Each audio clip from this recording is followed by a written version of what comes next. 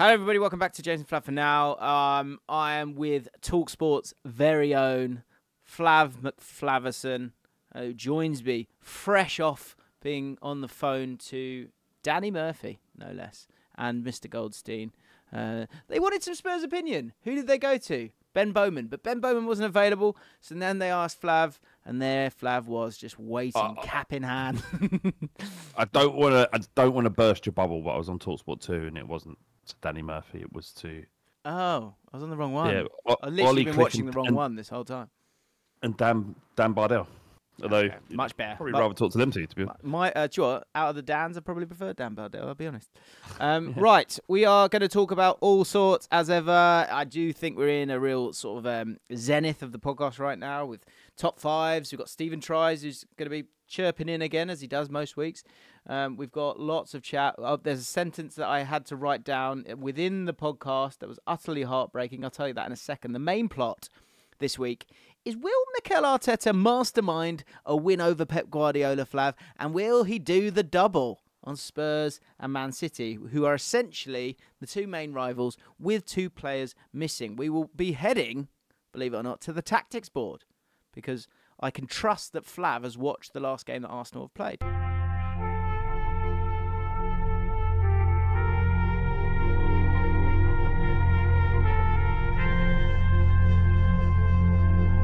Now, we are recording this before Arsenal play Atalanta this evening, so there could be more injuries at play. But we'll have a look at that, because I'm intrigued about that game, because there's not too much change and there's loads of injuries. The subplot will be modern-day Barclaysmen. I've been talking about Barclaysmen a lot this week, but we've got a whole current-day Barclays 11 from Shane Lynch, who's... Current day? Huh? Current day, yeah, exactly. So we can decide if we agree with it or not. Doesn't make any sense. Well, stick with it. It's not Barclays. It's a different era. What are we in now? It's just Premier League, isn't it? What are we in? Who sponsors it? Who is the sponsor of the Premier League? I don't know. But if that doesn't get you excited, Shane started his comment with 2-week new bit. So our audience, they know us. They know us well. As I said, that sentence I had to write down earlier was pretty heartbreaking, and it was 4 words, sort of. Close off pooers. We'll be discussing that. Top fives we've got in here: unnecessary personal rules, pizza anger, and Jim's big laugh award, and Colton Palmer. Do you know what I saw? I looked at what you sent me. It doesn't really make. And I'm sort of pooing on all of your ideas here. I'll read it out. But this is your idea. This is your bloody idea. Well, could it be the end of it? We're overthinking it. This is the problem. We're overthinking it. You're saying this is the end of Colton? But I mean, you can go rogue if you want. You've always backed yourself to be able to go rogue with the Colton Palmer. I can do it. Do you know? Do you ever hear things or have moments? We used to have this with someone we used to work with. He didn't know certain footballers, and it was like a knife in the heart where you're like, oh, is it either like you're stupid or I'm old, something like that. We're talking about Big Dog. Yeah, we're talking about the Big Dog, of course. OGs and it'd be great. We go, do you remember Mark Hughes? And he'd look at you like, I don't know what that is. Yeah. I was like, who is it? There was something worse. It was like Maldini or Edgar Davids or something like that. But do you know what someone said in the comments? And it hit me hard. It said, I'll be honest, I thought Colton Palmer was Cole Palmer's name, just like his first name longer, and that Cole had been shortened. So this is it. We're getting so old. That was tough. That was tough. That was a tough one. Do you want to get straight in? Sorry, go on. It is the Barclays. Still the Barclays. So, the official bank is Barclays. Right. Well, there we go. Do you know the official beer of the Premier League is? Budweiser, I would imagine. No, it's not. Oh, there's been a change-up. Awkward. It's everyone's favourite Guinness, which has nothing to do with England at all. It should that's my drink of choice. I went to a sort of a shop today, and it's like got curated really cool stuff, right? And up top, it's now become vintage. Now, I don't know how people feel about vintage clothes, but I went up the stairs and I thought, go on, I'll have a look. You always have a look, but you don't think you're ever going to buy anything. I look at the rack, glistening in the middle. There's a QPR Guinness red and black like jacket, and I was like, oh no. Because when it's QPR, you must see Tottenham merch all over the place. You must be sick of it. But with QPR, you don't really get to see that kind of stuff. And the other thing I think with like football shirts and stuff is you kind of want something that you either want it to be legit or you want it to be something that people don't really have. Now, I tried it on and I thought it looked all right. Yeah. But I thought, Jim, you've just spent too much on a jumper. Walk away. I went down the stairs, went to pay for said jumper. It was a cardigan, actually. And I said, oh, by the way, that QPR jacket, where's that come from? Stupid question. Yeah, car boots how? He went, no. Well, no, because it's quite like a cool place. He went, yeah. He went, well, yeah, actually, it's like he basically explained it, and he went, yeah, there's only about 2 of them. It was a one-off day where they only had about 200, and we could only get 2 off them. And I went, oh shit! So I bought it. Where is it then? Let me see it now. Away. It's downstairs. Why is it downstairs? It's too hot, isn't it? It's too hot for a jacket right now. Well, so you bought a QPR Guinness jacket. I can't even visualise what that means. I can understand why you weren't sure about it, but I'm okay with it. Good. I'll wear it next week. Reason to be here next week. Do you want Jim's Big Laugh Award, or would you like to get straight into the hot, juicy game that is Arsenal-Man City? I mean, I'd happily never talk about Arsenal again, but because I have done that a lot this week. But we're moving on, aren't we? We're moving forwards with Arsenal. Yeah. Give me the big laugh awards. Give me them first. Okay, right. Just let's up it a bit. Do you know what? Before I do that, what I will say is we have a Patreon. We would love you to be a part of that Patreon. Our patrons are watching right now, and one of them, Jack Hancock, will be providing us with Hancock's hot take. He watches lots of films. Let's see what number he's up to. We'll be talking about that later on. But if you do want to become a part of the Patreon, we do a uncensored mailbag every week, talking about all sorts. Yeah, it's good. So join us for that. Less than a London Guinness. Yep. I would say. Also, last one I would say is on the easily. JLAFC Twitter account, we are doing Twitter spaces that are phenomenal. This week, I'm so excited. We've got Clive Palmer, for our space. Last week we had the Harry Brooks, amongst others.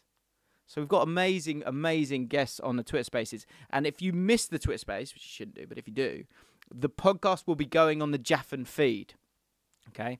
So another reason to check out our Jaffin podcast feed. And also, if you want to get involved in that, make sure you let people know, because that is what the Twitter spaces are for. Right. Jim's Big Laugh Award. Freddie46113 said, I've never been more entertained as when you two talk about pasta. I didn't realise we spoke about pasta for about half hour last week. Did we? Yeah, I did go on. It was incredible, actually. I don't know how. Like me on a Wednesday night having a lasagna was 20 minutes. And it was all right. It was an okay listen, I'll be honest. Well, yeah. We're serving something there that others aren't. So yeah, probably a reason for that, though, isn't there? Sadly, just because you can do something, should you do something? Yeah, numbers were low last week. I will be honest, in the lead up to a North London derby. Canonogic said 15 minutes in, and Flav's mentioned 2 other podcasts and a book. Is there anything anyone want to promo this week? Yeah, can you listen to Football Between the Lines, please, and The Fighting Cock and The Lab. There you go, just the 3 this week. Cheers. Clate said, what's everyone up to this week? This made me laugh. What's everyone up to this weekend? I'll be at home relaxing, probably head buried into a good book. Perhaps Ange Ball, the definitive biography of Ange Postecoglou by Vince Rigari, 2024. Absolutely. Very good. Available in all good bookstores and some bad ones as well. Ginge Tomasi said, oh yeah, there it is. Do you remember saying this last week? I listened to a bit last week. Do you know what I'm going to show you? So, no, right, no. You meant to say he scored an incredible scissor kick last week. Do you have a guess at what you might have said instead? So I remember saying that, and I'm pretty sure I said scissor kick. Did I not? No, you didn't. It does relate to football. Place kick. He scored an incredible.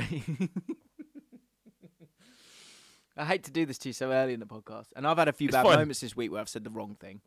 Anyway, he scored an incredible season ticket.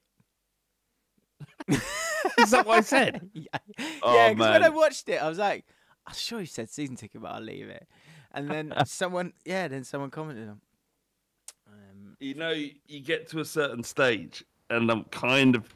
Could be it happens on Thursday afternoon and Friday where you said so many words. Yeah, they all just swap. They all swap. Oh, and then you got brain fog.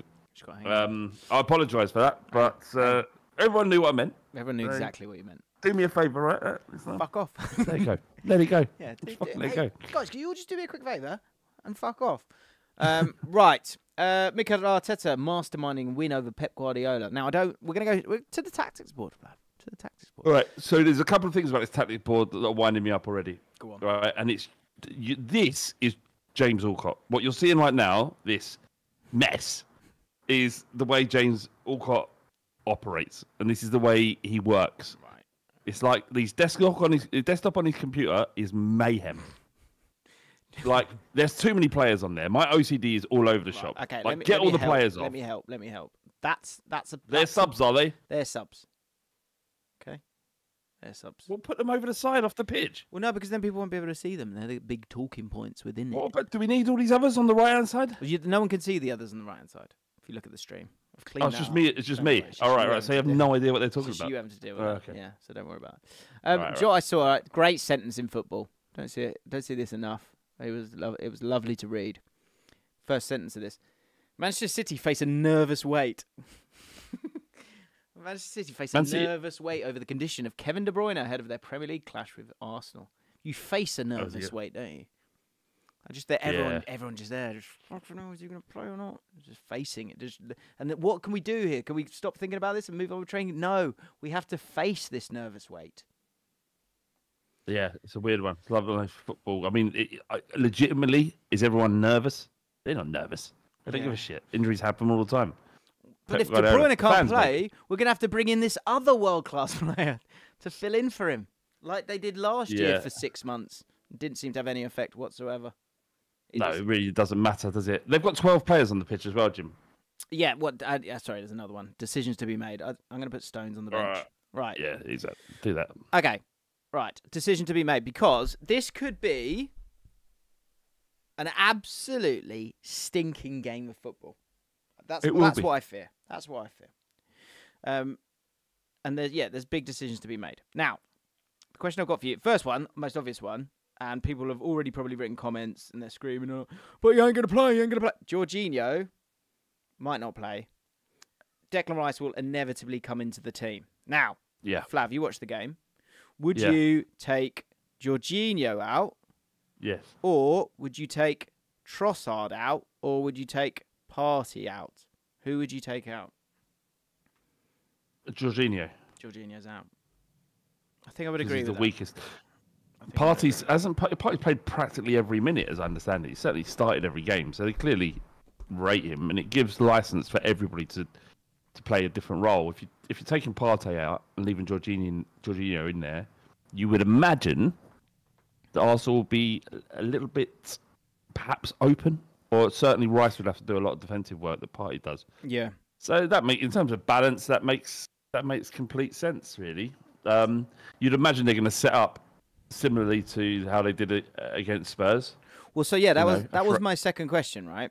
So now you've got Declan Rice, like the thing that is absolutely true is that you had more of the ball. You were the more dominant team in terms of having the ball. They had your arm's length because they were defensively really, really good, and you made quite disappointing decisions in the final third, or ultimately weren't able to break them down. But it was a touch smash and grabby. Arsenal fans screaming right now, aren't they? Arsenal fans screaming. I mean, obviously, take a breath. You won the game. Okay.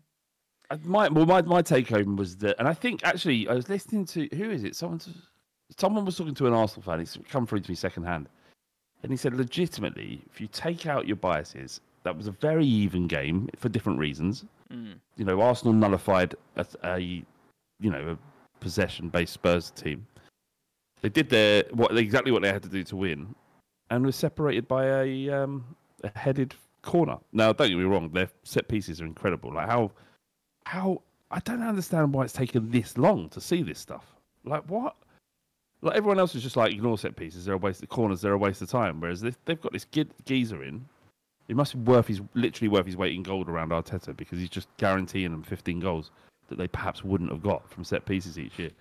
But it seems so simple. No, don't get me wrong. There's probably insane amount of hours gone into this, and everyone knows their role and have to do it exactly right. But it's like, oh, this is going to be a problem because look what they're doing, and it's a lot harder to mark a moving unit. Yeah, I'll give you that. And there must be something in the fact that they're scoring so many set pieces, but I will not get past Romero's defending for that goal. Absolutely shambolic. Okay. Yeah, well. So I think that. So this is what I'm intrigued by. Is like you've now got Partey in the team. You've now got Declan Rice in the team. So you've got a lot more legs.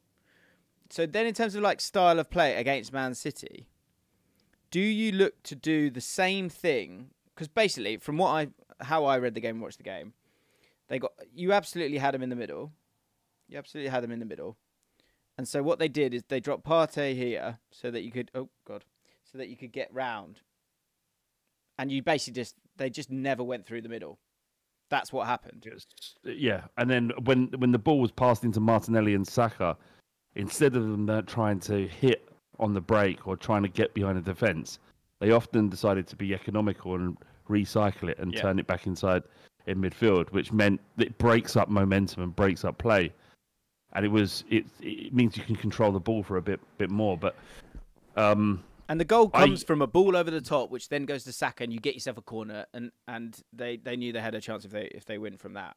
I think. Sorry, go on. Yeah, I just think it's probably the best defensive display I've seen at Spurs for a very long time. But do you know what? Has anyone said this to you? I think me and Kai said it to each other when we were watching it. You thought I've had all kinds of things said to me this week. Yeah, maybe a tough week. If Man City get into those same areas at some point, they're gonna. Yeah, surely it's a different thing. It's a different thing. Yeah. I don't think they can give up as much possession as they gave up to Spurs if De Bruyne does play, and you've got Haaland as opposed to Solanke. I think will have a good career at Spurs, but Haaland is the best number 9 in the world. Yeah. And he needs one opportunity. And we did have opportunities, right? If you remember in the first half, there were times where we managed to get through them. If Man City do that, you feel like they will score. So, yeah, interesting. So I think Declan Rice and Partey, I think they'll start how they wanted to start in the last one. I think they'll absolutely take a draw. Yeah. And what I think is really interesting the injury to Odegaard. What I think is interesting is basically, say De Bruyne is not fit. There's a couple of decisions to make when it comes to Man City. One is centre back. He'll obviously play Ruben Dias, where you would have thought so. I think it's like it with the English lads. Like, is Stones on his way back? That's what I'm fascinated by. And if say Stones plays, is there any way that he steps in? And because the thing I'm not struggling with, but I feel like that surely they would do. Pep's mind would go that way. Is that it is still a weakened Arsenal midfield. So if you can utterly dominate that, do it. But if you start bringing, so the other thing for me is do you play Walker or do you play Lewis at right back? Because he seems to like Lewis at the moment, doesn't he? Yeah, but it's a weird one where Walker against Martinelli, from the defensive point of view, you'd feel a bit stronger there. Lewis, if you're going to play him, he'll end up doing kind of what he does here. If he does what he's been doing in all the other games, which he did in the Champions League game, which he did in the Chelsea game, let's say he plays a Kanji for whatever reason instead, and he doesn't play Walker. He'll probably play Guardiola, and it might be like this actually. You kind of have 3 here. And he'll work it that way. There's still... This is where it could be That's why I think Arsenal play the same way. Is you've still got an opportunity round the sides with these two if he doesn't play Walker. So I'm just intrigued to see how much Guardiola kind of goes for it against Arsenal. I think he'll do the same thing as he always does. I think similarly to...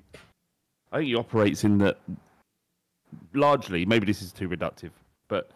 He just has his way of playing and expects teams to adapt to what he's trying to do rather than him being adaptive.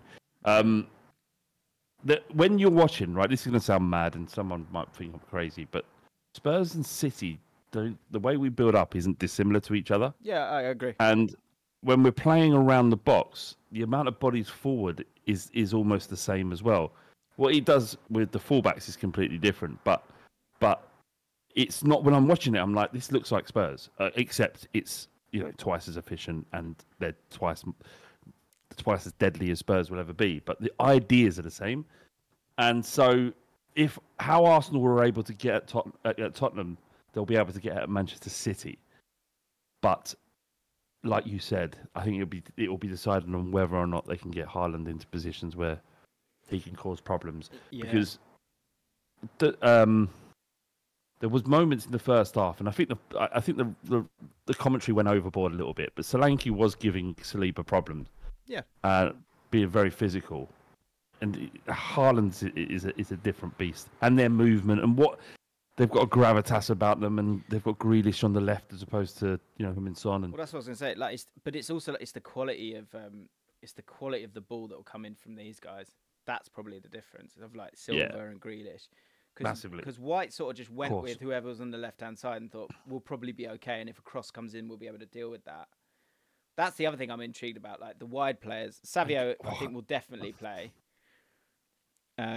So then there is this channel here for Lewis if you kind of use him. But if you lose the ball, there is that space in behind for Martinelli. So I feel like he's got two choices. He either plays Stones and Walker, and Stones steps in, and that means you've got Walker there to deal with Martinelli, or you do it the other way, and you have Lewis, and you fucking go for it. Kanji deals with him, and you don't play Stones. It's one of those two things. And then on the left-hand side, I'm confused as well, because I think he's going to want to get Foden involved as well. Would you not want Stones to deal with the set-piece issues that they're going to create? Certainly, Rico Lewis as a defensive unit. That's a good point. Is going to be an issue. But then do you disrupt your entire tactic just to deal with how good Arsenal are at set pieces? Hang on, have I done the thing that I always do? Where it's 1, 2, 3, 4, 5, 6, 7, 8, 9. Have I got 10 again? 1, 2, 3, 4, 5, 6, 7, 8, 9, 10. I have Foden. That was the other thing I was going to say. You get Foden involved, which might mean that you don't need Rico Lewis. But I wonder if he wants to find an overload in the midfield.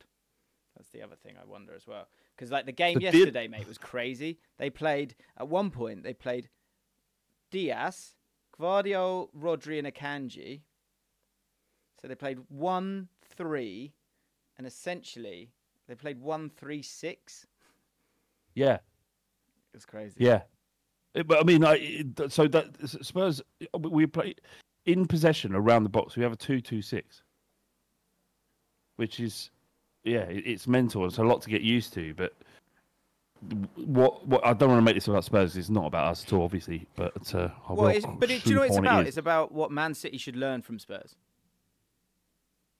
I mean, I don't think they need to. I think they understand, and I think if they do what they do, it will force Arsenal. And this is the thing is, if Man City just do what they do, they get Haaland into an opportunity, even twice, then he'll bury one of them. If they go 1-0 up, I'm pretty sure this would have happened at Spurs as well, as if we would have managed to score against Arsenal, which we probably could have played them for another 10 hours and never scored.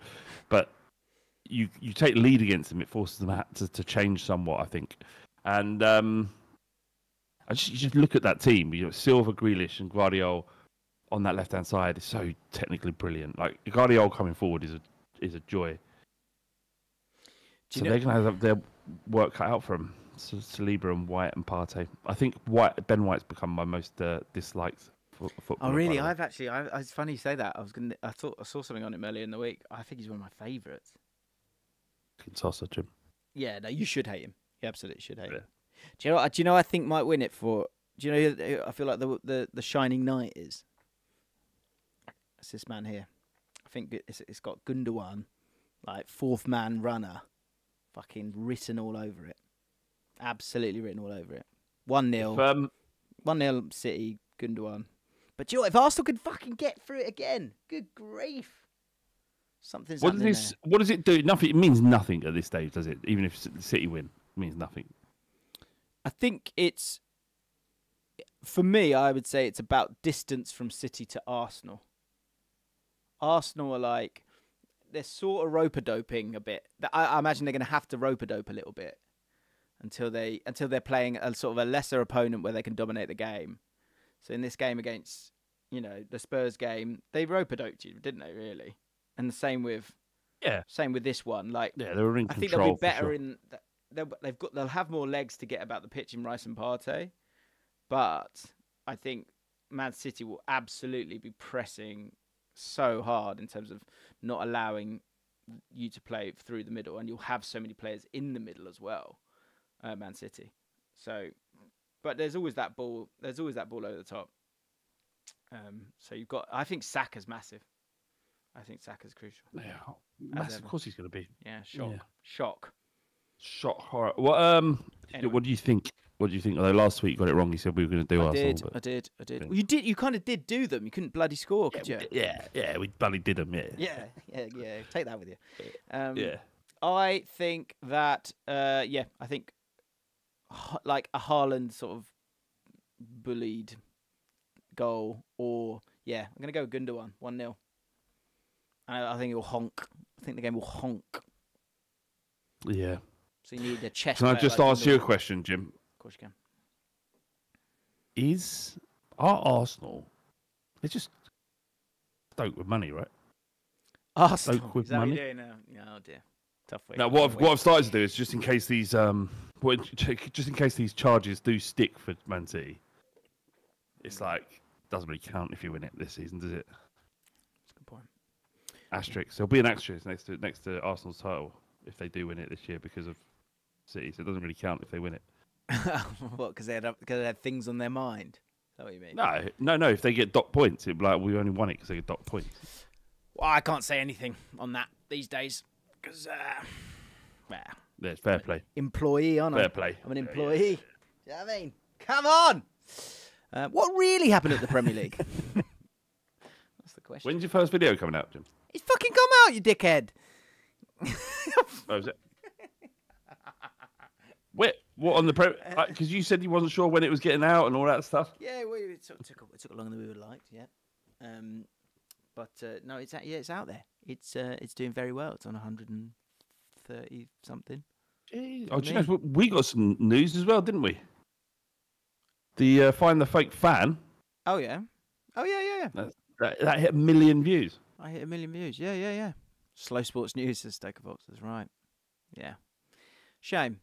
Was hoping to bask in my own glory there for a second, but no, we've moved on to Lab Bible. Yep, they hit 1 million. Great. Good for them.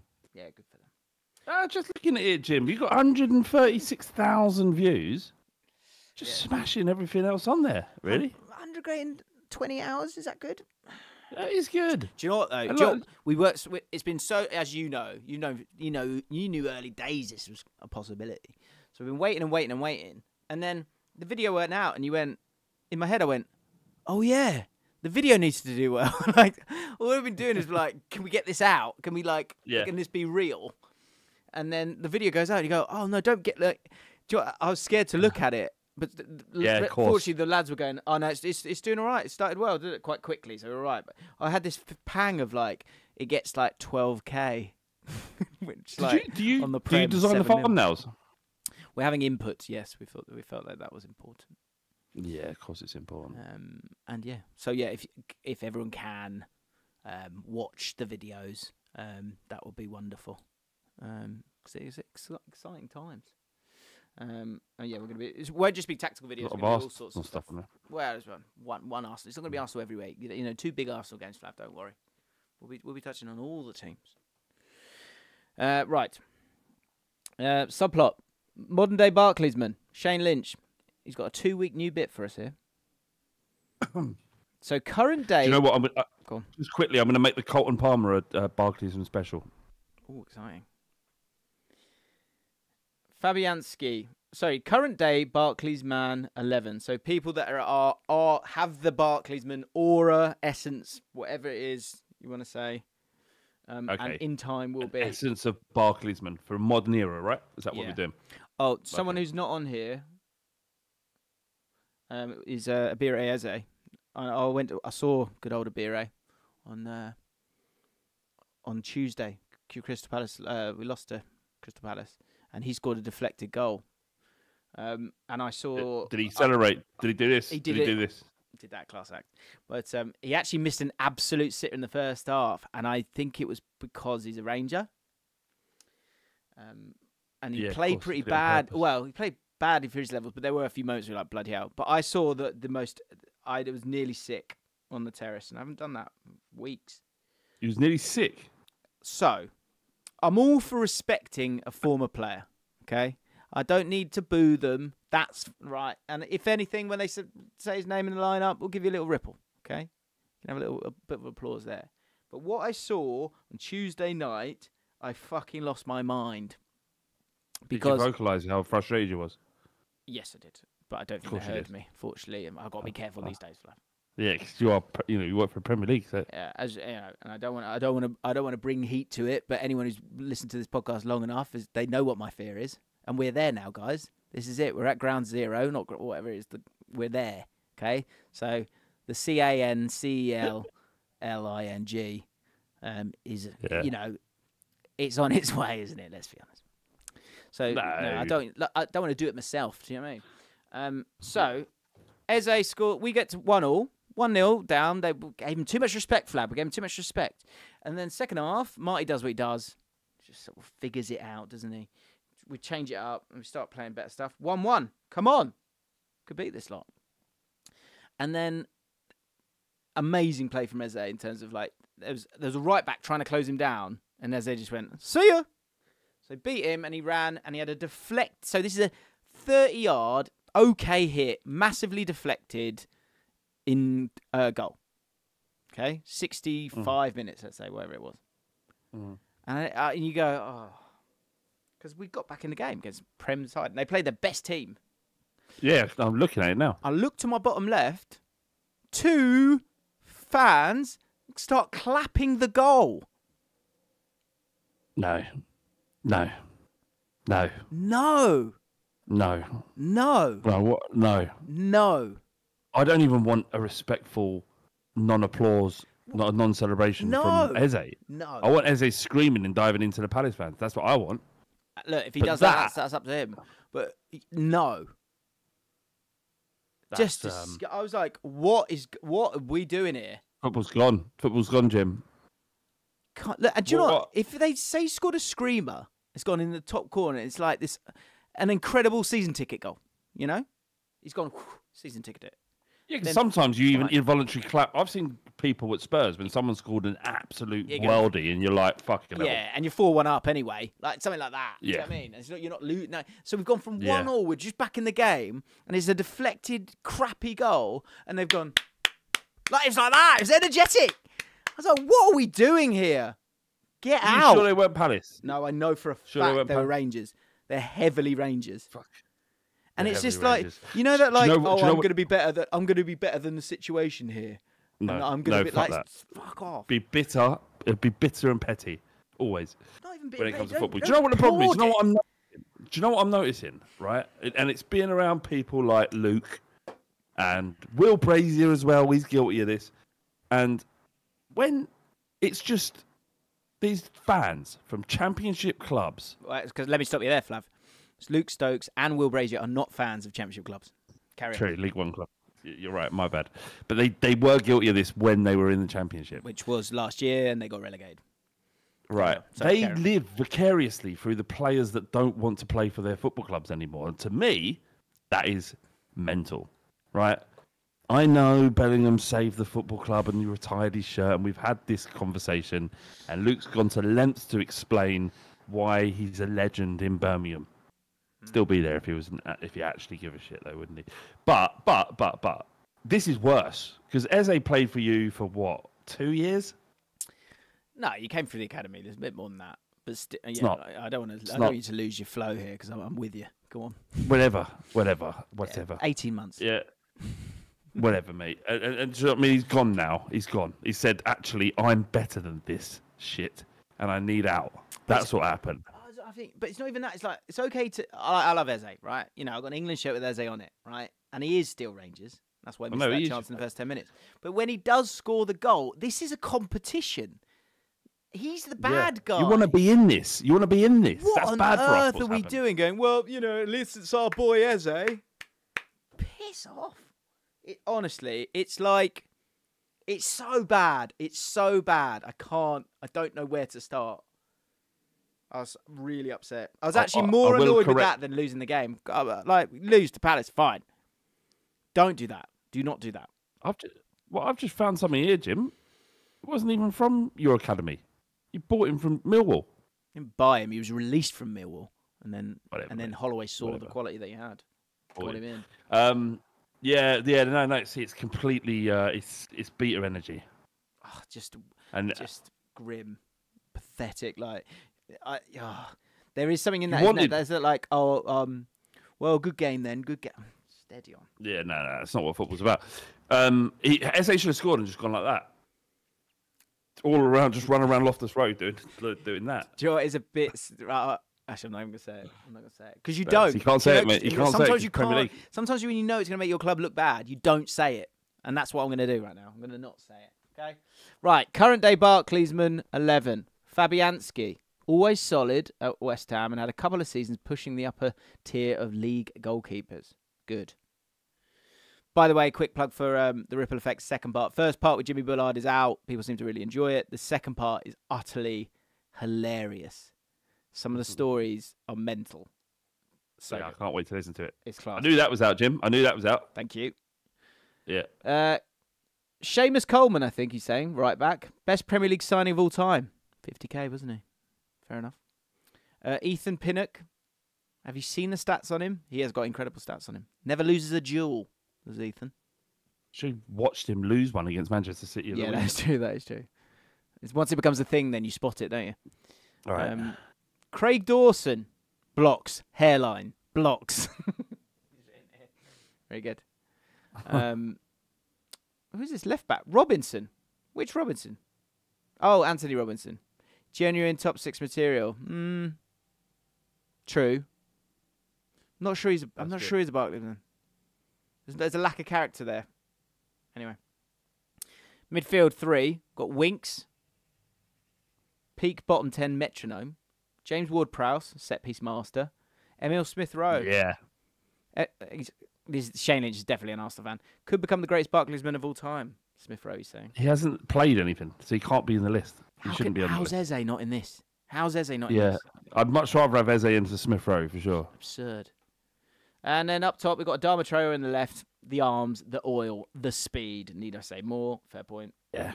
Dwight McNeil will never move beyond the level of Everton, but produces quality in the left foot. And Danny Welbeck. Barclaysmen don't need England call-ups. Danny Welbeck is both a modern Barclaysman and a Barclaysman because he was playing back in the day. Welbeck, just quickly, go on, because we was having this discussion in WhatsApp the other day with my boys, and we were saying, is Welbeck underrated? That guy Welbs. That guy Welbs. And if he had stayed with, if he'd have stayed fit throughout his career, would he have scored 150 goals in the Premier League? Yes, he's underrated. Yeah, he probably would have. But he's so much more than just a goal scorer, though, isn't he? I think he's very complete. And despite the injuries, he's still got. You don't think of him as slow, do you? No, I hate playing against him. I think he's always effective and always difficult, and got a lovely striker of a ball. Oh, we love Welbs. I don't. No, of course I don't. I do. So, what should I do my Colton Palmer then? Because it sort of fits directly with this. Go on then. So, what's better than Cole Palmer, Barclaysman edition? Okay. Just a quick apology to Toby Puig server. You were in, and then this happened. Okay. Well, it didn't. I appreciate the effort, and he did ask for. It's not good enough. He did ask for the parameters of what it actually is. This game, but I'm just not going to say ever. Yeah, I'm reading it now for the first time. Yeah, yeah, not sure. Right, good luck. Okay. So Barclaysmen edition of Colton Palmer. Here we go. What's better than Colton Palmer, Jim? Is Barclaysman Lucas Neal, hard tackling, old-fashioned Australian right back, once with Blackburn Rovers, better than Colton Palmer? Okay, just say you don't have to say Barclaysman and then their name from here in. Okay.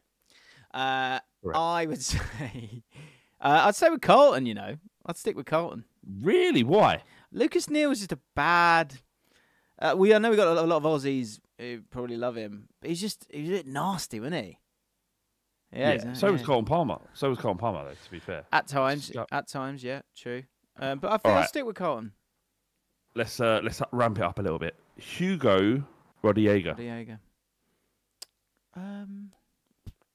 Rodallega was good. I don't really know what his personality was like, but I did like his celebrations. Rodallega. I'm sticking with Colton.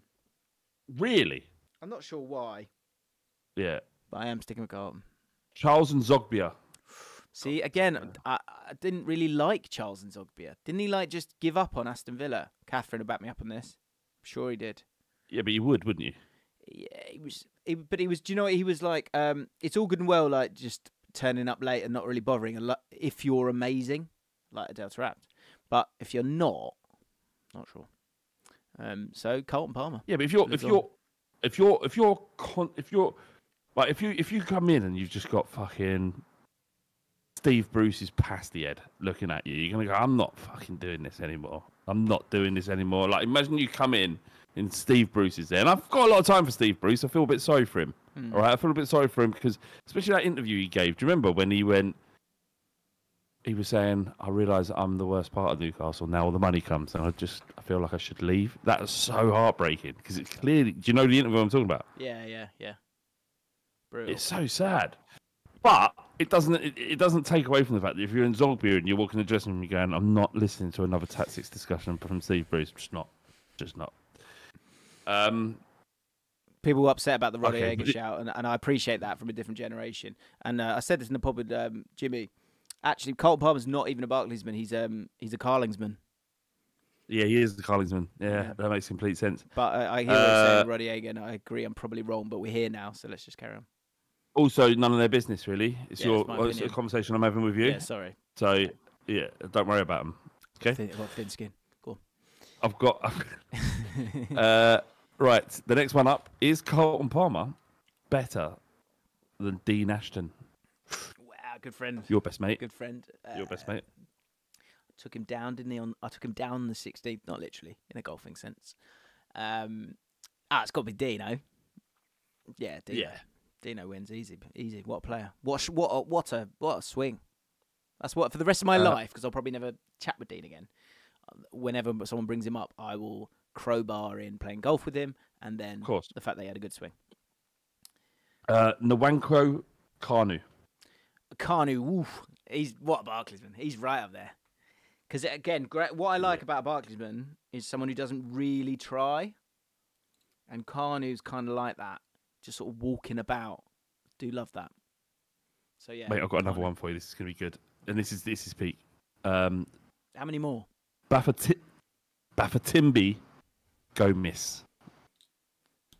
What's the first thing you think about? A celebration, isn't it? More by the time. Mad, weren't it? Playing for Swansea. Was it a Swan? I think it was a Tiger. I think it was doing a Tiger, wasn't he? Yeah. I was a Tiger. All right, and that'll do. We'll never have to do that ever again. Okay, there we go. And yeah, I would go. Who did we get to? Dean Ashton wins. Right. Where are we? Okay, yeah, it's gonna get ugly now. First of all, unnecessary personal rules. Pizza anger. I've titled this. Shane Lynch back again. Honestly, Flav, and a lot of people were annoyed about this. Flav saying, and I agreed. Flav saying people are not ordering a pizza just for themselves, and Jim immediately agreeing sent me to oblivion. What did I say? I don't remember saying that. We said. I think what we were suggesting was that you generally, if you're getting a pizza, you're sort of doing it together. If you're like at home on your own, you don't really get a pizza, is what I thought you were suggesting, and I agreed with. I would never say that. I would absolutely get a pizza on my own. I think you did say it, though. I don't fucking think I did, actually. Okay. I think you said it and you're lumping me in with it. Who is this geezer anyway? Who said that? Who said that about Shane me? Lynch. He's just on the Barclaysmen thing. He said, never have I ever heard a sentence so nonchalant and so alien to me in my 25-year existence. The day I order a pizza to share is the day my personal beliefs die. No, fuck that. You bite. I didn't say it. Everyone's saying I said it. You fucking all of you are wankers. You don't know what you're talking about. But gaslighting me. Yeah, do a VAR check. Do it. You're trumping this. You're just denying it. James, I'm telling you. Clip this up. Someone who has the time, who probably ain't got a job. Clip this up. Can't even afford right? These. I fucking didn't say.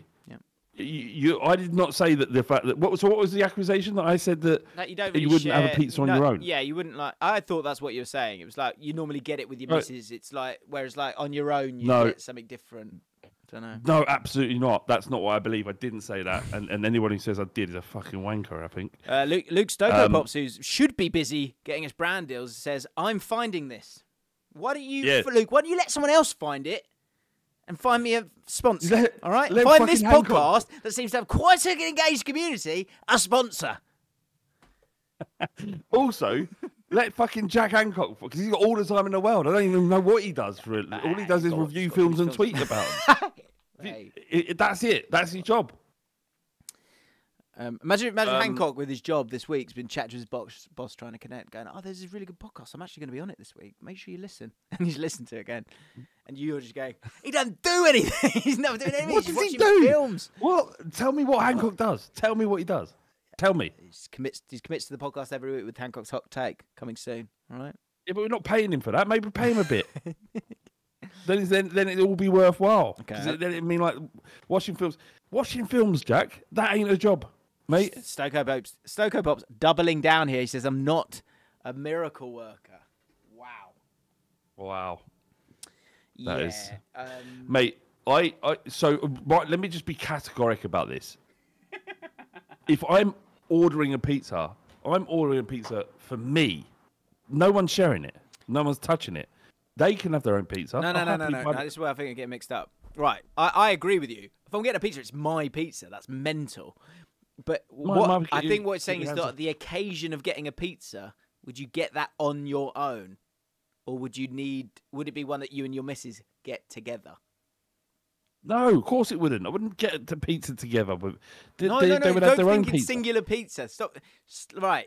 It's Friday night. I wouldn't share a pizza, single pizza. I know that. No one would. If they're normal. Right? Yeah. What I'm saying is, okay, there's two moments here, right? Friday night, you're on your own. Okay, yeah. You're thinking of getting a takeaway, and it could be absolutely anything, right? Or Saturday, you're with the missus. You're going, I don't want to cook. Do you want to cook? Let's get a takeaway, right? Would you get a pizza on the Friday on your own? Yeah, I would. Yeah, I would, but I wouldn't tell anyone about it. That's the thing. That's the key. Like, no, So one of the most shameful things. Shame pizzas. Shame is that exists. You know what I'm talking about, James? No. Is you don't understand this. Well, so if you're at home and you've ordered yourself a Domino's and just you eat the Domino's, no one need hear about that. Oh. Especially if you had sides as well, Jim. No one need know. Like I would be. I tell you what. If I would say right, most people would be like, if they got caught watching porn at home, right? They'd be like, damn, that's really bad. I would feel more humiliated if someone came in and found me with a large Domino's pizza and a side of potato wedges. Right. I'd be like, what are you doing home? We've caught me. Oh, no. Well, I've looked like such a fucking idiot. Look at me. My mate Craig's got the best story about this. He might not be able to talk, but let's find out. Can you hear that? Can you hear that? No. Probably won't pick up. He never picks up. Great podcasting. Anyway, he basically got caught by his missus, and that was their thing. It was awkward. I'll find out. I'll get him to do a voice note or something. What eating pizza or masturbating? No, pizza. Eating pizza. Yeah. The thing is, it's the same. It's the same level of shame. It's the same level of shame. Worse of it. Feminine pasta. Catherine's had her say. She says, as one of the resident females of the pod, I can say I've never judged a man for what they eat on a date because it wasn't masculine enough. What do we talk about? This fucking... Yeah, maybe you're a part of the problem, Catherine. Well, so this is interesting. I'm intrigued to get your take on this, Flav. Pasta is definitely not feminine. But also, does that mean I would get judged for having a steak on a date because that would be an inherently masculine meal? Absolutely, yes. Coconut juice said, I don't know. I took a chick on a first date and she ordered barbecue ribs. I definitely judged her a little bit. Yeah. It's ribs both slightly suggestive but also horrifying at the same time. Hard to eat. Like what, Jim? Sexual in any way? I don't know. Jim, if you would taken farmer lamb out on said I'm going to cook for you. Come round to my place. I'm going to cook for you. Yeah? I'm going to watch Netflix and that. Yeah. And then you gave her beans on toast. Do you reckon you could recover that situation? Well, I stole someone's Nando's from the table next to us. Whole chicken, I feel like I can do it. A whole chicken. Wasn't a lot. It was a quarter. Can't let that go. I cannot let that go, fam. We have, we've had a development here. We have the timestamp of when you supposedly said it. Okay, all right. Let's see this bullshit. Then. Okay, here we go. Good luck, everyone. Explanation of what the top 5 is. So I'm not going to do that. So that's where it went. Okay. Thoughts. He's mental. He's mentally unwell. Yeah. Just eat if you have to. Eat the pizza. Have you not got? Is this completely on his own? Obviously, completely. Is that he's not sharing? Most people don't buy pizza just to eat on their own. They're generally sharing it with a family, right? Yeah, sure. Yeah. No. So my mind space was that he's just come out of the pizza place and he's just smashing the family's pizza and then sort of rearranging it so it looks like he hasn't had a couple of slices. No. So what's happened here, right? It's obvious what's happened here. What's happened? What's happened here, right? Is I'm doing something, right? I'm doing a bit, right? I'm doing something. I'm concentrating on the fact that he's disguising his pizza in his pizza box so the family can't have any. That isn't the same. Clearly that's what I was doing. So I don't think that's not fair at all, really. It was more about having a go at this bloke than it was about discussing whether or not it should be shared with the family. I think you guys know that, and you'll respect what I've said and just move on, really. Right. Okay. Let's move on then. Look, you fucking your card is marked, son. Your fucking card is marked. Strike 2. I'll tell you what. Sludge Puppy, carbonara is the most masculine pasta there fucking is. I'm fuming.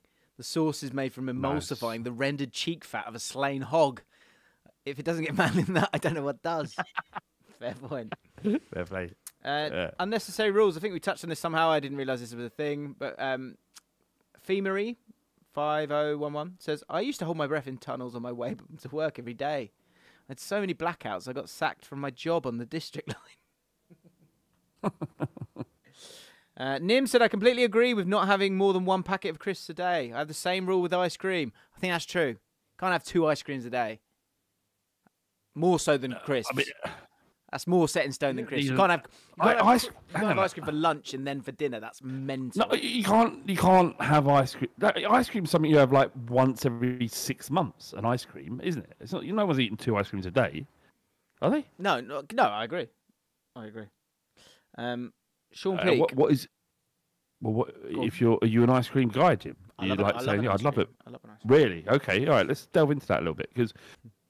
What are you when you say ice cream? Are you talking like a tub of Haagen-Dazs, or are you thinking more of like a Mars ice cream? It's well, if Fam buys the Fam does this horrible thing where she buys like crisps, whatever, like good food that you'd love to eat and binge on, and she'll just like have a few and leave it.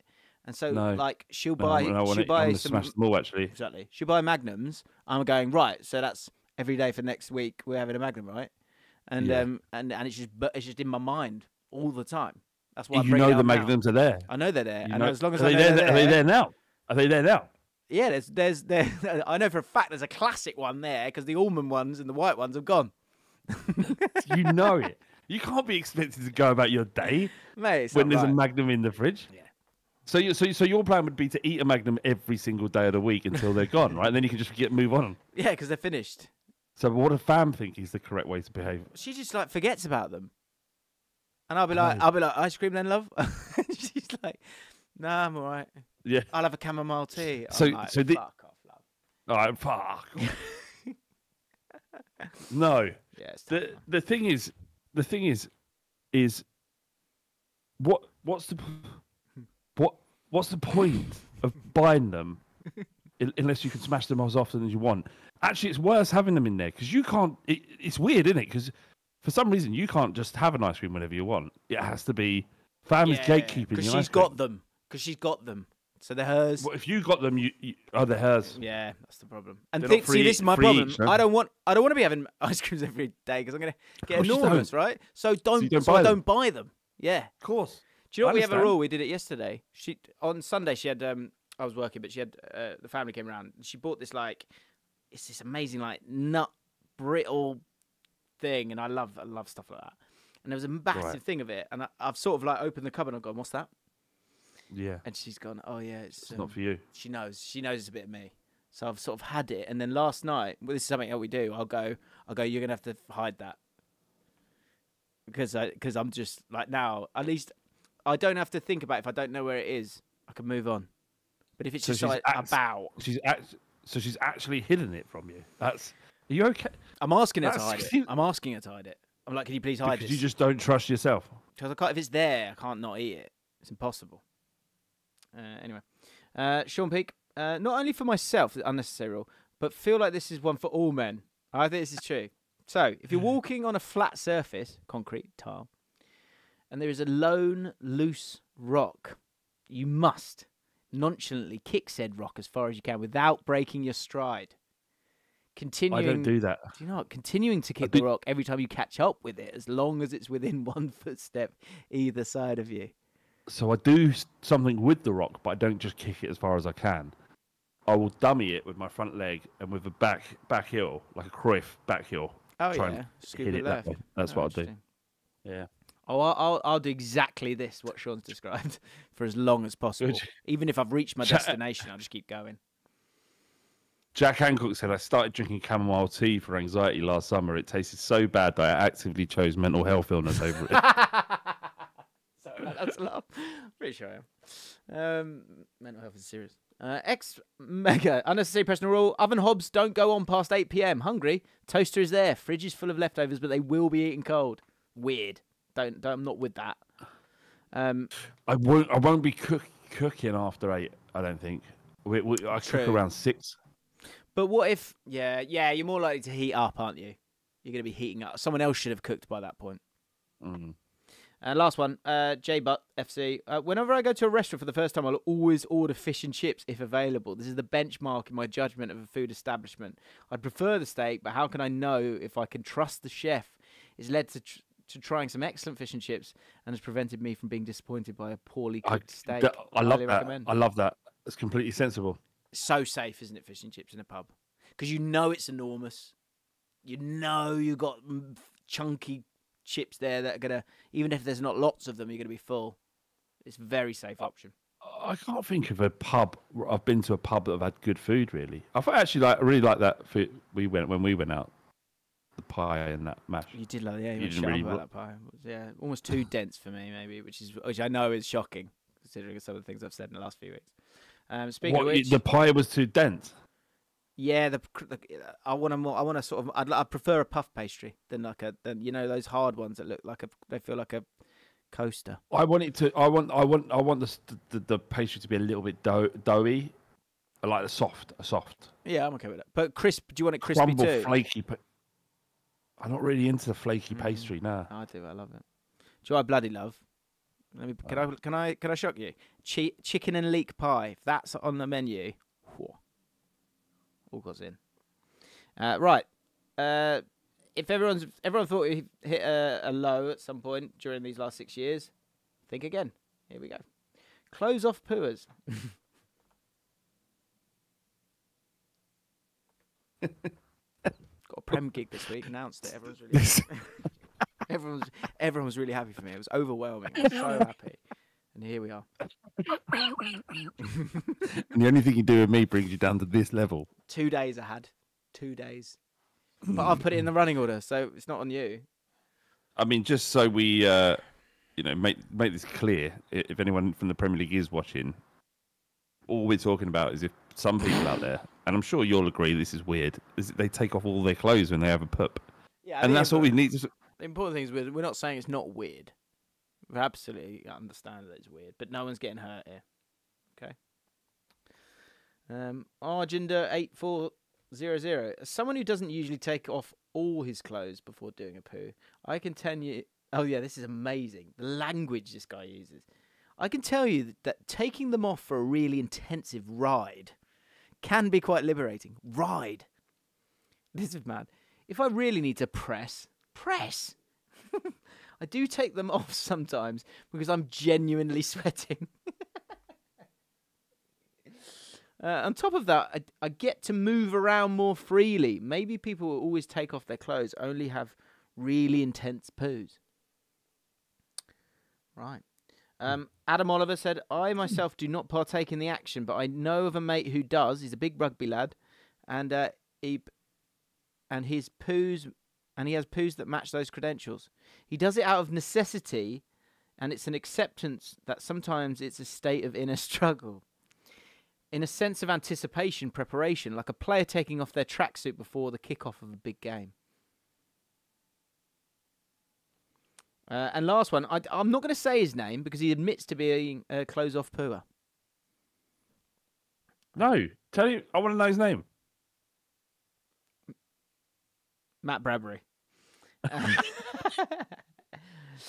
He said that was great. You said, as a close-off pooer, it's definitely got a bit of an OCD vibe where, for inexplicable sensory reasons, I have to take my top off.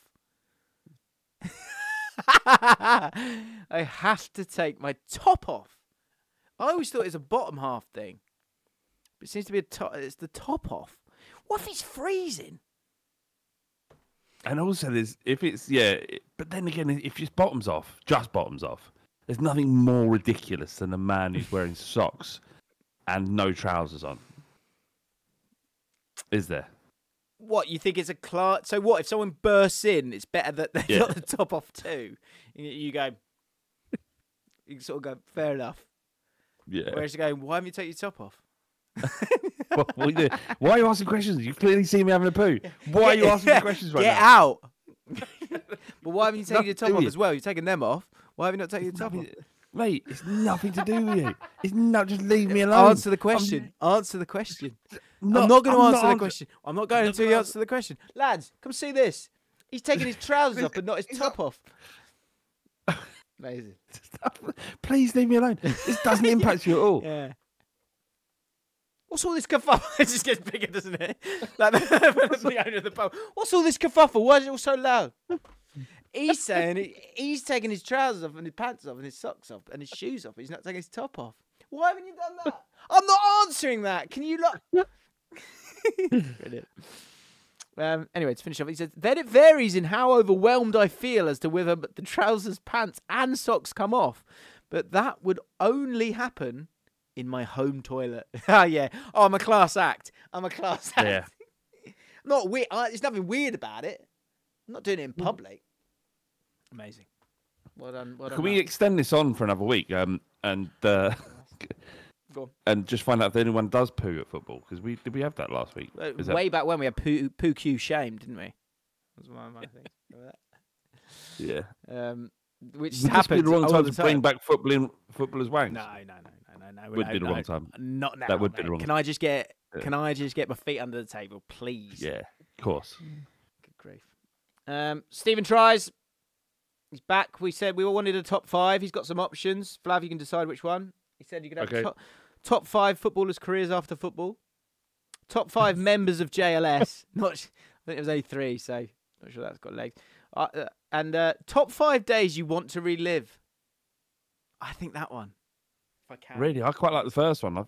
Footballers' careers after football. That is funny too. Can I? You decide. Can I? I'll just start us off by saying Dave Mackay, one of the greatest midfielders to ever play the game in the top flight, and won the Premier League or the old Division 1 with Derby. Mm. When he retired, he opened up a tie shop in Tottenham. It's called Dave Mackay's Ties. That's lovely. That's true. Doesn't have to be real, Stephen. So you do either, because it's all content, isn't it? But yeah, that's a good shout. Top 5 footballers' careers. It doesn't have to be real. What's his name? There's a referee who's got a record shop. Can't remember his name. Yeah. So looking forward to it, Stephen. Keep it going. Right. Top 5 then. Hancock, we're going to finish with you, mate, with your hot take. Exciting. Jay Cartwright, top 5 ways to greet someone when you've met them before but have forgotten their name. Good. These are the guys. These are kind of top 5s I want. These are kind of top 5s I want. So in 5, boy. There he is. How's it going, boy? Oh, boy. In 4th spot, buddy. Good to see you, buddy. 3, chief. How are you, chief? 2, you. Hello, you. Been a while. Good. And then, of course, in top spot, mate. Picture itself. Mate is, gets you out of jail, doesn't it? Gets you out of jail. I actually did sunshine. I used to say sunshine quite a lot, but it appears that a lot of people got find offended that, by it, didn't they? Yeah, they found that a bit. I did it to Steve O the Madman once. We did agree to disagree, and I went, "All right, sunshine." He went, "You sunshining me," and I was like, "Term of endearment." Very good. Right, my personal Jaffin top 5 moments. You can debate this in the comments, but he's gone. I actually can't remember 2 of these. Fingers in Mouths, season 1, episode 20. Haggle Slag Rant, can't remember it. Season 4, episode 12. 3, he's bummed the kids. Season 1, episode 11. True. In 4th spot, sorry, I've gone the wrong way around. Van der Beek / Solskjaer pencil bum. Do you not remember that? I think that was. Wasn't that when he held? I don't know what it was, but like Van der Beek, like held a pencil under Solskjaer's bum when he was sat down. Was it that? I have no clue. Season 3, episode 8. Because he didn't play him. I don't know. Yeah. And Sandwich, of course. Season 1, episode 18. Of course, White Teeth as well. Right, Hancock's hot take. Hancock, make your way in to the Jaffin Live studio. Whilst you're coming in, actually, this is good, because I think this is a good one. You know, we said last week, Flav, about, moments in a film where you go, I'm out. That's it. Yeah, we got a good one from our very own Ollie Sage. And I thought this was good. And I was like, oh, what was it going to be? And then it was, bang on. I thought it was really good. And by the way, I finished The Bear last night, and it's incredibly indulgent. I've got to say, I'm not happy. Yeah. And it just felt like a buffer series so that it could get to series 4, 5, and 6. And I'm a little bit... It does happen sometimes. Yeah, does happen sometimes. Yeah. But the indulgence was wild in the last episode. Are you going to give it up? No, but Joe, I think you will lose people. You'll lose people here, but you will get 6 seasons out of it. So fair enough. Ollie Sage says, the ultimate I'm out moment came when watching Ocean's 12 this past weekend. During a weekend marathon of the Ocean's trilogy, we eagerly dove into the sequel after enjoying the first film. However, Ocean's 12 didn't captivate me as much as its predecessor. The numerous heists the crew attempted made the plot feel convoluted and disrupted the flow of the movie. But that wasn't the worst part. My I'm out moment came when in the middle of the film, Julia Roberts' character Tess Ocean pretends to be Julia Roberts to gain access to a museum housing the Fabergé coronation egg. Do you remember that? Yeah. Shocking. Fuck up, yeah. The idea of having a character played by a famous actor pretend to be that same actor in the movie is just absurd. How could anyone not notice the difference when they're the exact same person, and therefore, why are they making any attempt to hide the actual identity? Good shout, Ollie. Yeah. Any I'm out moments in film or life, let us know in the comments down below. Right, Hancock's hot take. Hello, Hancock. Hello. I felt like Ben Bowman now was just kind of lurking in the corner. That's fine. You were asked in. You came in a much sort of tighter time frame. It's different. It's different from what you're referring to as an incident that happened in the mailbag, which is our Patreon podcast, Oh yeah, good boy. where I won't go into the details, but Ben behaved like an undesirable character in society. But Jack, you obviously this is during the podcast, so it was right for you to do what you did. Yeah, totally. Right, we continue. People really enjoying it. Hancock's hot take. How many films are we on? Well, I'm on 277 this year, and 894 overall. I do, if it's all right with you guys, I want to read out a comment from last week's episode. Okay, careful. From infamous, close off pooer Matt Bradbury. He says, Is it Matt Bradbury? This hurt me to my core. Yeah. Matt Bradbury's listening to this. Sorry, Matt Bradbury's just gone. Oh, for fuck's sake! He's had a disaster with the first one. Thinking everyone knows. Why have I commented? I can't believe you said my name. But at least that's it. Off you go. Infamous poor. Yeah, infamous. I like Hancock's hot take. The maximum amount that's possible while simultaneously not being bothered to go and listen to Floodlights Camera Action. Love the segment, but doesn't quite tip the scales into going off and listening to the pod. Cheers, Matt. Yeah, nice one, Matt. Cheers for being Floodlights Camera Action, which is available by just searching Floodlights Camera Action.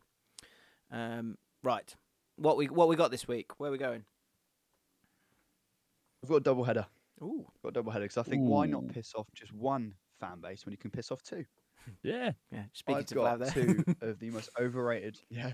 Two of the most overrated films of all time. Number one, and I think both these are good films, but massively overrated. Number one is the original Blade Runner, and number two is Citizen Kane. Yeah. Citizen Kane is overrated, you're saying? Oh, it's rated by everyone as the best film ever made, and it is great. Don't get me wrong. It's impressive, but it's like I'm with you. I don't think. Is it one where like I'm trying to think of an example where someone it was such a given that's not even just the hipsters but the general. It's like it's like going, I don't really like the Beatles. Is it like that? It's been hyped too much. Yeah. What's your favourite Beatles album? Probably say Best of the Beatles. Best of the Beatles. I don't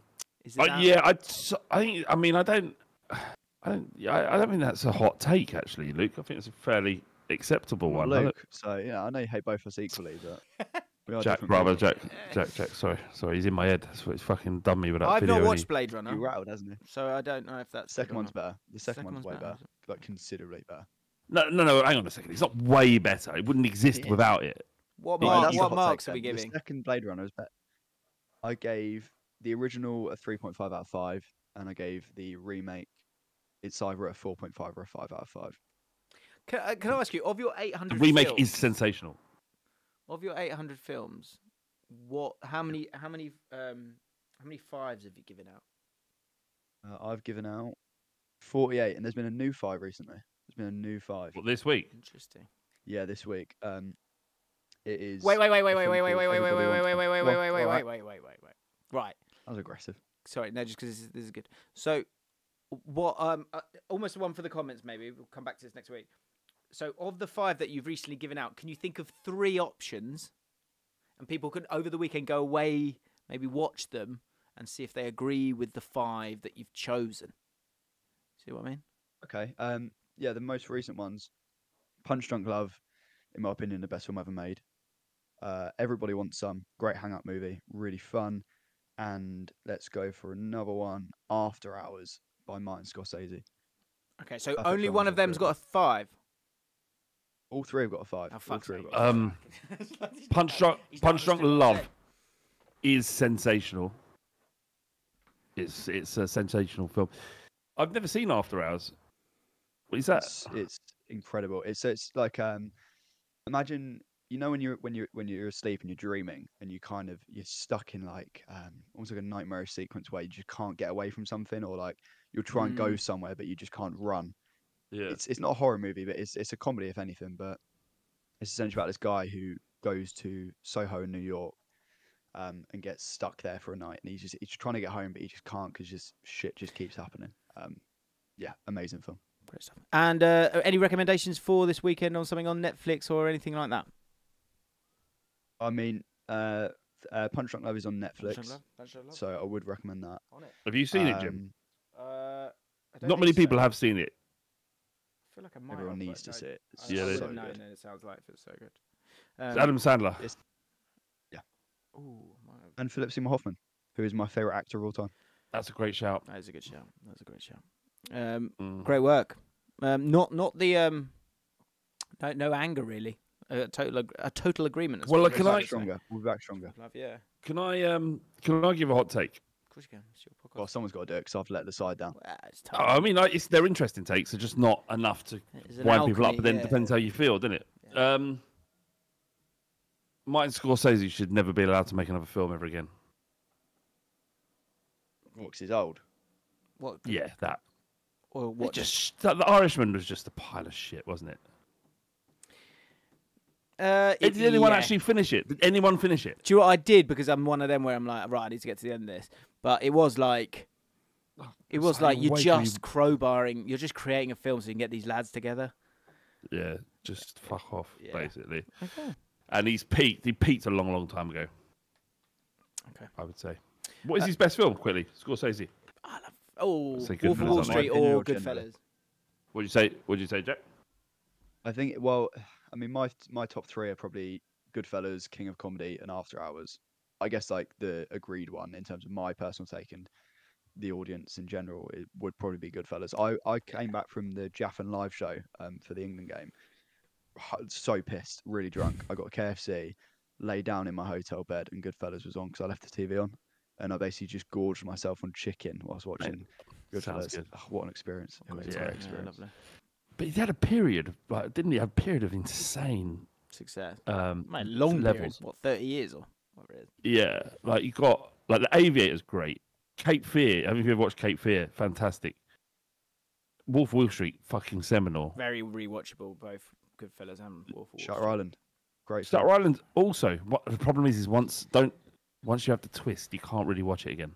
I think you can watch it once. I think Here's you our can watch it once take. more on top of that. Here's a hot take. Is he... does he lack a bit of range because he just keeps relying on the same actors?